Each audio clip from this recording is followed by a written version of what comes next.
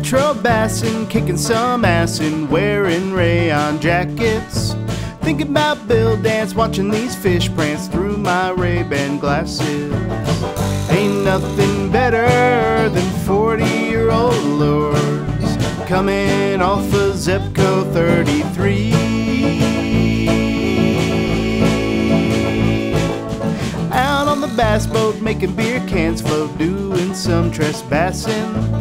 Fishing it old school, this old stuff rules. Welcome to Retro Bassin'. One of the most daunting and also exciting parts about moving to a new area is figuring out all the new places to fish. Today we are on the banks of the St. Mary's River in a little spot called Kings Ferry, thanks to a comment on a recent video from a bassin bud. I've been looking for some fresh water to dump the old retro wagon in, and let's just say where I am in Amelia Island is a little bit more salty than perhaps the old bass tracker is ready for. So we are about an hour outside of Fernandina Beach, and where the St. Mary's River turns mostly freshwater.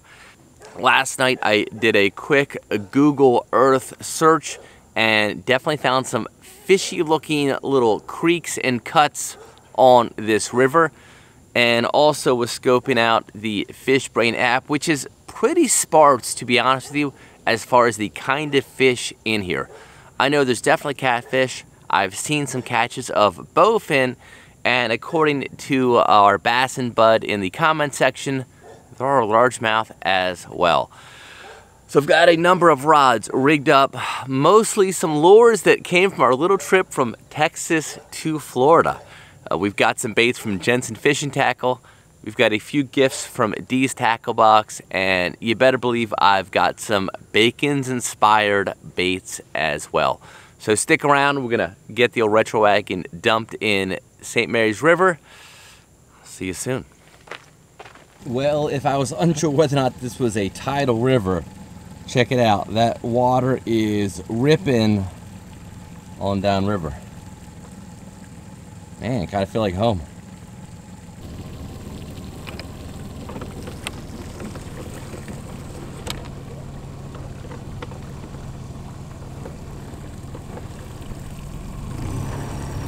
Tide is ripping this morning. This is cool. Woo! Talk about exploring a spooky swamp today, man. I actually did have the crew out here on the river briefly this weekend to do a little recon. Didn't really do any fishing, but I kind of wanted to at least get here once, launch, and look around. Again, I don't know if there are bass in here, but man, there ought to be bass in here. This is a very fishy looking little river. There's other parts of other rivers in Florida that are almost too daunting for me. Took a drive over a big part of the St. John's, and that thing almost looks like the Chesapeake Bay. It's a monster. But this, I feel like I can manage. I did some Google Earth searching, and there are a ton of different little creeks that feed into this river. And I've marked a few of those, and I've got a few of those to try. But first, there's a nice little spot of some lily pads just up ahead, and I've got a good old Doug Hannon frog tied on. Ooh. That'd be kind of cool if the first Florida fish you get is on a Doug Hannon bait. That would be quite apropos. I feel like it's only appropriate whether or not I catch my first fish in Florida on a Doug Hannon lure. It should definitely be the first one I throw. This is a nice old school Doug Hannon frog bait. Came new out of the package, and whew, look at this thing. I've got it tied onto some braid because I only have one of these. I don't want to lose it today. And I've got my old Corrado green reel, the old E7, paired up with an old school, I guess old school at this point, Bass Pro Shops Nitro big old rod.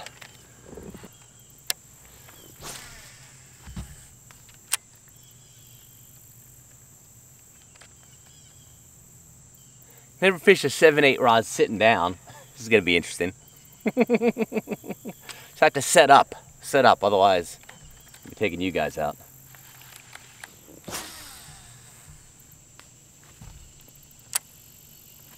what's so cool about this river is that is Florida and that's Georgia.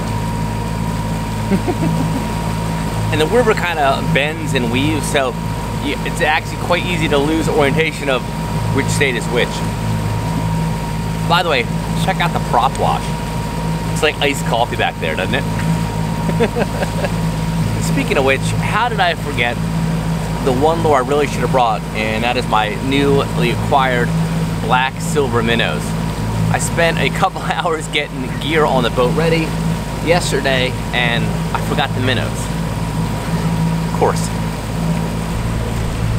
If I recall from my days fishing the tidal Potomac River, a lot of times the bass will stage up on the mouths of these creeks and wait for that water and bait fish to be flushed on out of there. So I'm gonna do the same and hopefully trick a bass into biting. We'll see, maybe I'll throw the spinnerbait next. Man, that tide is definitely ripping, and we are going to start chunking and winding this dude. So start to finish, I think this is a Bacon's original spinnerbait. Of course, I picked up a bunch of the Bacon latex tube skirts on my last visit to Shreveport, Louisiana. And I also had grabbed some of these a trip ago, and these are some spinnerbaits that Michael Bacon had lying around with no skirts on them. So in the off season when I get back to Florida, I rigged this thing up, and look at this little dirty water spinnerbait. Oh, this thing might work. Woo!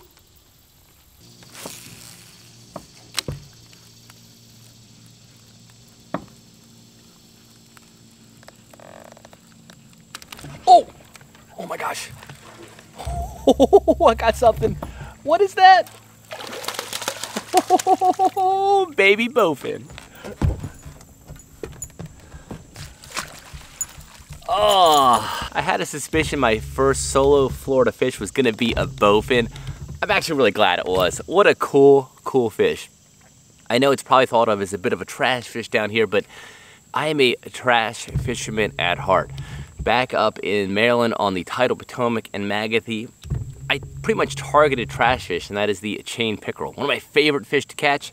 This bowfin might be my new favorite. Oh man, strong little guy.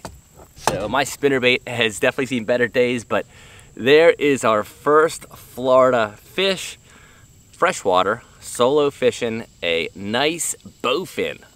Oh jeez.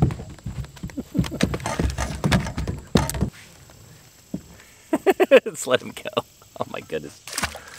Ooh, man, that thing hit like a ton of bricks. I am kind of scared to see what kind of shape my Bacon spinnerbait is in. I feel like that was my 5th or 6th cast with that spinnerbait. And man, the way that thing hit, I thought I had a 5-pound largemouth. Oh my God, my spinnerbait is an absolute wreck. Oh man. I just got my spinnerbait out of the net and look at this thing. Oh my goodness, that skirt is so jacked up. It looks like it just got done with happy hour at the Floribama. Oh my goodness. I'm gonna try to bend this back into shape if I can.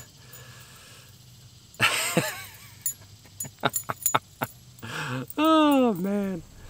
All right, here we go, back in business.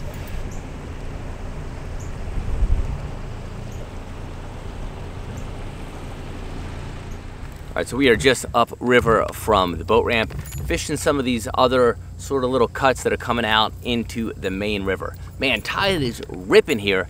I'm having a hard time even keeping the boat positioned. Boy, this is just like old times. Oh my gosh. I've whiffed on 3 fish in a row. Holy smokes.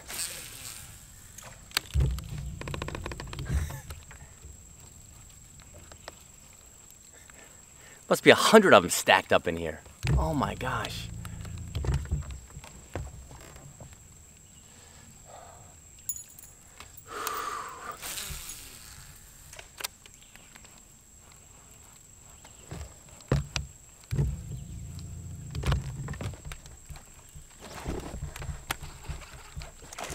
Oh, there's one. I think I got a hook in this one. Woo!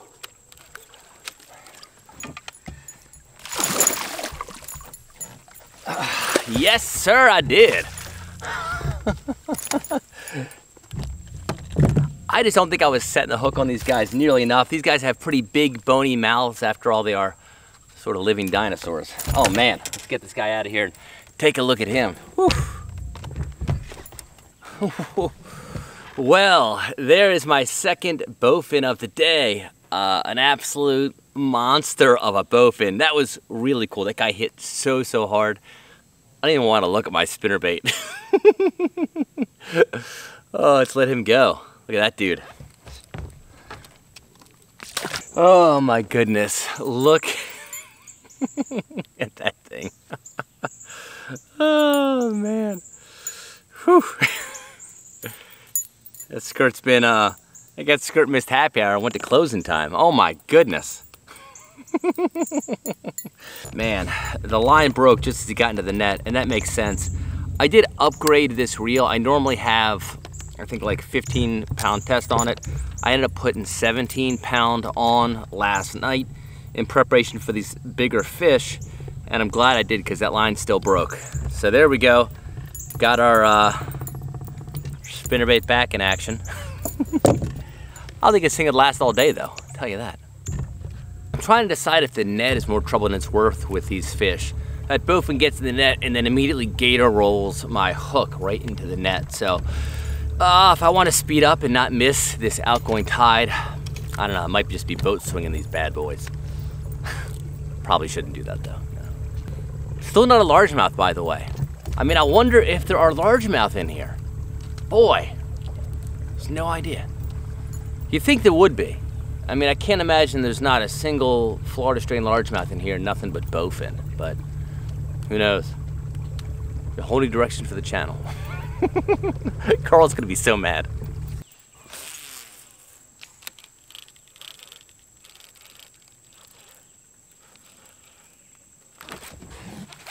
Oh, there's one. Yeah, buddy, another bowfin. I'm gonna let him calm down for a second. Come on, buddy.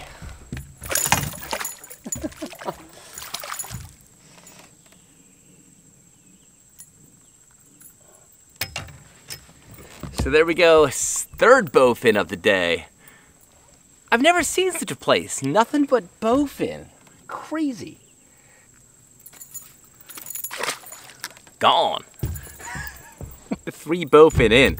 Man, I don't know how many more bowfin this spinnerbait's got left in him. Oh my goodness. Oh, jeez. Wow. Oh.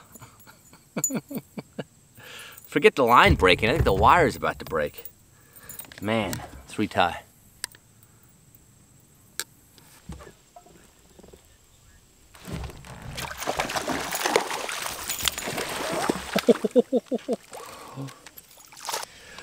Let's see if we can get this guy out of the water without hooking myself. Oh man, come on, buddy.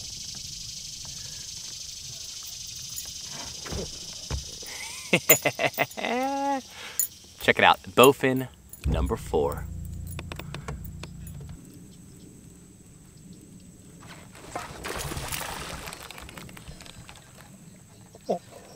I mentioned my favorite trash fish, the chain pickerel.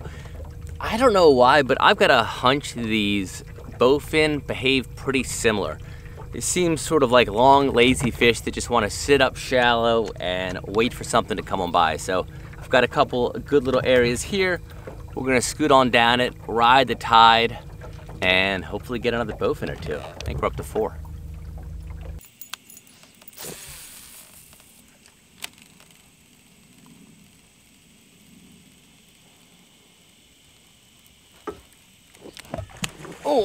Oh my God, that's a big one.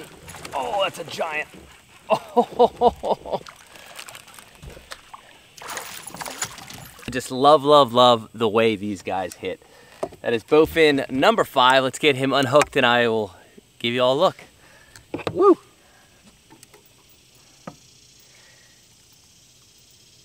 Wow, I finally got that fish unhooked. Let's grab him if I can hold him. We'll see. Ah!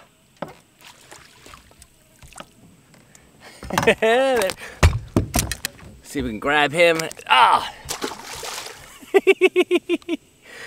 I was talking to Michael Bacon about some of his favorite old school colors of spinnerbaits, and one of the classics he mentioned was a blue skirt with a red head. So it was a really good sort of stained water spinnerbait. Well, I didn't have any redheads, but I had this orange, sort of a flow orange. I figured that was the next closest thing. There ain't much skirt left on this hula girl, huh? Man.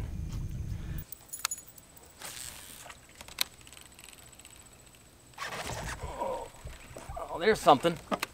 What is that? Woo! Well, that ain't no mudfish. Would you look at that beautiful warmouth? Oh man, what an awesome fish. I'm pretty sure that's a warmouth. Yeah, I think that is. That's a really, really cool looking fish. Check him out on the old Bacon spinnerbait. Man.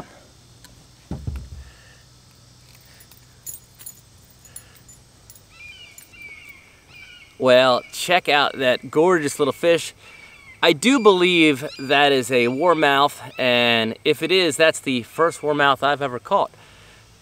Gorgeous, gorgeous little fish, and what a cool welcome to the Sunshine State. He must have been hungry. Let's let him go.